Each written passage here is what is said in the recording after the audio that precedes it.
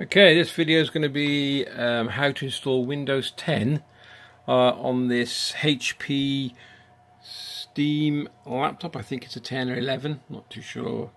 What you're going to need is a USB stick with Windows 10. This is one's got 64-bit on. I know I've already done it. This is it, nice and clean. The reason why I did it is because the old Windows on there, I couldn't even do a restore. I couldn't go back to factory settings. It said not enough space. There was I could only free up 8. I've tried everything from disk cleanup. I've tried absolutely everything that I could think of, and it still wouldn't do it. So I thought the only way is to reinstall Windows clean, take all the partitions off, and start again. So that's what I'm going to show you what I'm going to do. So the first thing is we've got to switch the machine off totally, power down.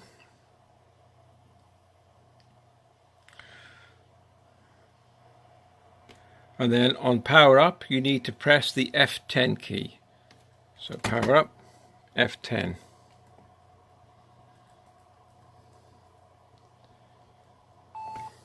That takes you into the BIOS.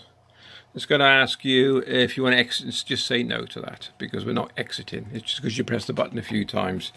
Then you're going to go across to system configuration. You can see that. Okay. And then you want to no exit. It's gone too far. Sorry. And then you're going to go to where are we? Boot options. Press that.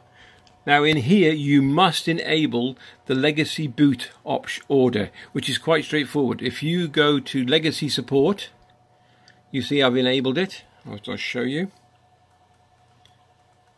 Where are we? Okay. So if you press enter, you got disable or label, arrow up or arrow down. So we'll leave it as it is. So I just escape. So you must have that enabled. Okay. Legacy boot order. Put your USB stick in. Okay. And then you have to reboot the system. So when you exit the system. So escape that. Go to exit. And then you have to save changes. And exit. Yes. Okay, so once you've made the changes in the BIOS for the USB legacy, you have to then press the when you exit and you reboot the laptop, what will happen is you have to press F9 on boot up.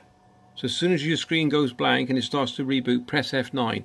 Then you'll enter this screen. This is saying it needs permission to change what you've done in the BIOS.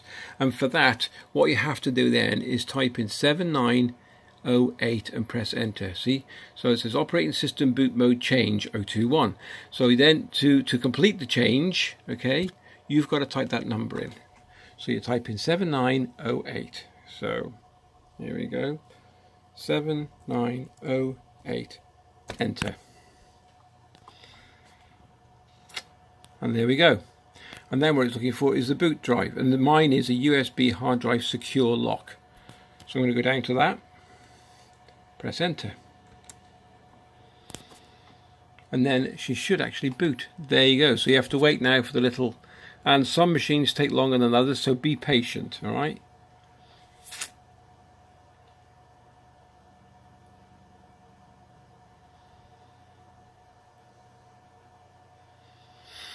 Give it a sec. And then I'll show you what I did about all the partitions, because there was about 6. There were restore, there was everything on here, and it just didn't work.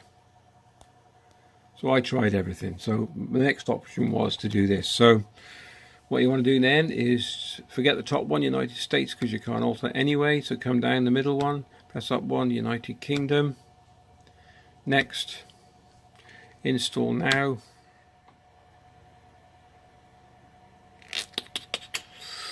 Come on.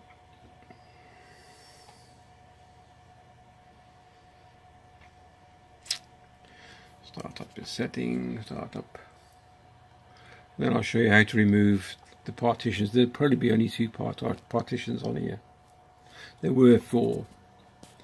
So So like I said, there was the recovery as well. Well, it just didn't work, so it was pointless. This is a friend's machine, and we couldn't. There was Windows Office pre-installed on it, but it was one that goes through Microsoft.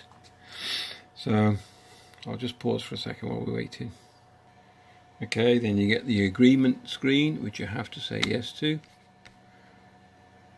Next. And then you go to custom install. And now on here there was 4 partitions, and I didn't need them, so you just delete them. Yes. And then just delete them totally. Delete. Yes. You'll have 1 drive left, 29, then just go next. And Windows 10 will load for you nicely. Give it a sec. And there we go. So I'll come back in a sec. Okay, so we're up to 8% now. So just to recap, Stream, HP Stream, 11 or 10 inch, I can't remember what it was anyway. Enter the BIOS, press the power on, F10.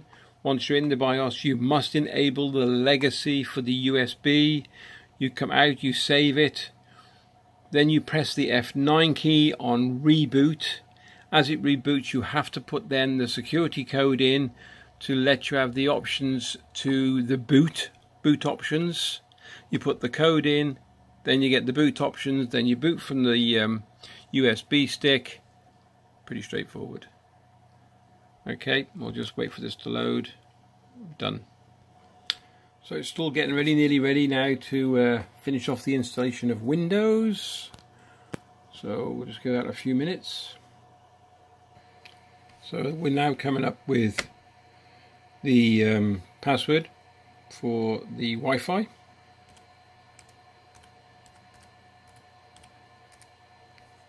Pop that in. Next. Use Express settings.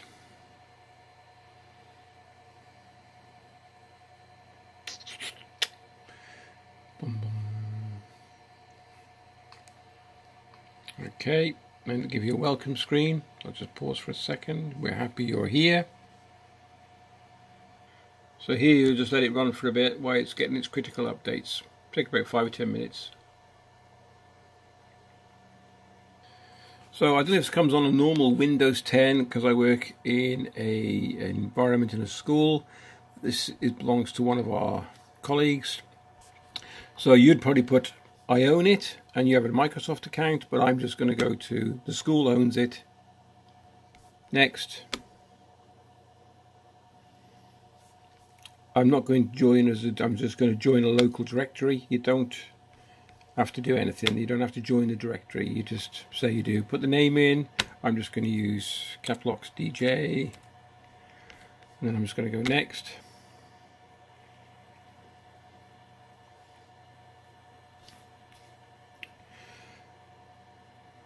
Welcome.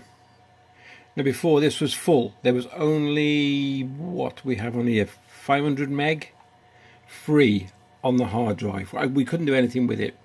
So installing it this way using the USB stick, okay, you will lose everything. Your pictures, your data, your documents, everything will go. This will be totally clean. You cannot go back to a previous version.